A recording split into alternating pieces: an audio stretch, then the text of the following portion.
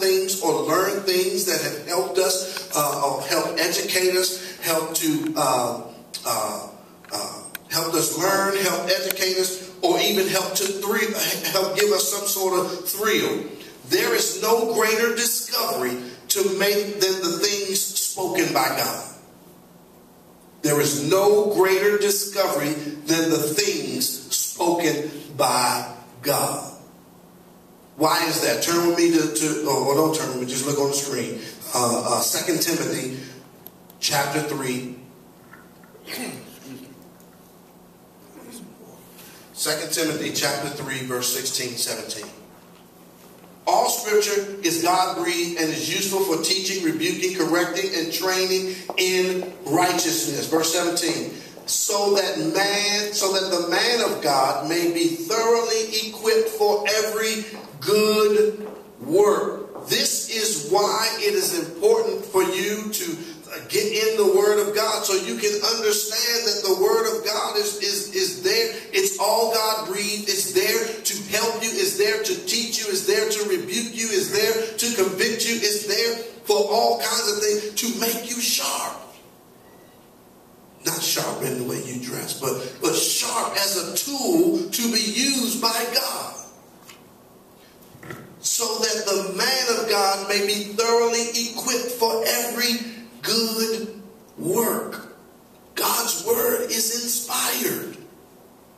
And that is to say that it is God-breathed. Because it comes from God, it is profitable. Everything in this Bible is profitable. Even the things that convict you is profitable. Even the things that you don't like about the word, it's profitable. Even the things you say, that don't apply to me. How many of you ever said that? That doesn't apply to me. Yes, it does. From Genesis to Revelation, every word in this book applies to you. It is God-breathed. It is profitable for teaching us doctrine. Our doctrine comes from the Word of God. It is profitable for reprimanding us. Reproof. It's profitable for changing us, correction. It's profitable for helping us live godly lives, instruction in righteousness. Paul tells us why we should want to discover God's word. Paul tells us why here in 2 Timothy verse 17, so that the man of God may be thoroughly equipped for every good work. Following God's word makes us complete and mature. Whoa, complete and mature. This is not really heavy. This is light stuff. Some of you may be thinking, man, why is he preaching this elementary message? It's important that I preach this elementary message because I want to change the way you think about the Word of God. I want to change the way you understand it as a vehicle of worship unto God. Not just a book that you read, not just a book that you seek to find something just to speak to your current situation. Right? There's a word for that. Trust me. I mean, there is a word for every situation in your life found in the Word of God. But I don't want you just to go to the Word of God just for your situation. There's so much more in the Word of God. There's so much more that He wants to develop in you. There's so much in this word that is going to cause you to be transformed in the way that you think. But you've got to open it up, and you've got to have a heart and a mind to want to discover something new. Don't just read the same scripture over and over and over again. How many of you ever even been to the book of Zephaniah? How many of you have ever heard even a message preached from the book of Zephaniah?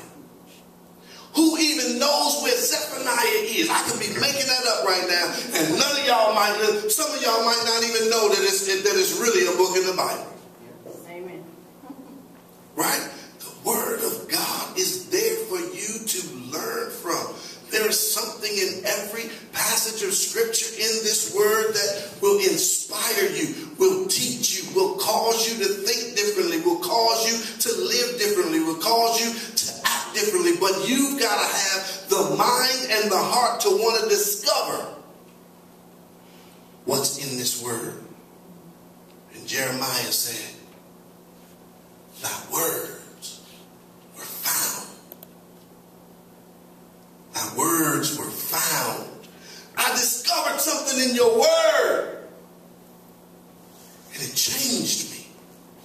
I discovered something in your word and it inspired me. I discovered something in your word and it corrected me. I discovered something in your word and I feel so much better now. Because I found it in your words. Your words. The discoveries we make in God's words are not always pleasant. Go with Second Kings. 2 Kings. I want you to see what Josiah said. 2 Kings 22, verse 11 through 13. When the king heard the words of the book of the law, he tore his robes. Next verse. He gave these orders to Hilkiah, the priest, Achim, son of Shaphan, Akbor, son of Micaiah, and if I'm saying these names wrong, y'all rebuke me later, amen. Shaphan the secretary and Asaiah the king's attendant. Next verse. Go and inquire of the Lord for me and for the people and for all Judah about what is written in this book that has been found. Great is the Lord's anger that burns against us. Our fathers have not obeyed the words of this book. They have not acted in accordance with all that is written there concerning us. So sometimes you're going to discover some things in this word that aren't pleasant for you, that aren't pleasing to you, because it's going to go against what your flesh believes and holds true to be, or holds to be true. It's going to go against what you've been taught for years. It's going to go against everything that you've learned about. But you've got to discover it for yourself.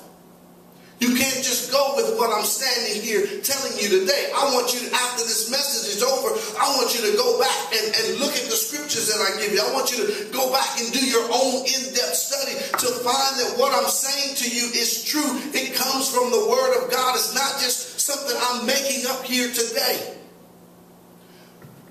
You've got to test what you hear by seeking where it came from. Understanding understanding the background, the foundation of why it was said in the first place. There are going to be some things in here, just like Josiah found that there were some things that their fathers had not done, and it was causing anguish to them because their fathers had not obeyed. This is how generational. Here's the first sign of a generational curse getting ready to be broken. Right? What their fathers did caused God to be angry. Caused him to burn with anger. He said, man, y'all better go and find out. Listen, look at this book. Find out what God really meant from this, because I'm tired of this backside whooping that I'm getting because of something my daddy done did. I'm breaking this generational curse. I'm breaking. If you approach this Bible as an act of worship, you will make some discoveries. There are going to be joyful and sorrowful discoveries. There will be convicting discoveries. There will be life-changing discoveries. But each of us has to make discoveries for ourselves. For ourselves. You will only make discoveries if you read the word at home, if you read the word in church, and if you want to make discoveries,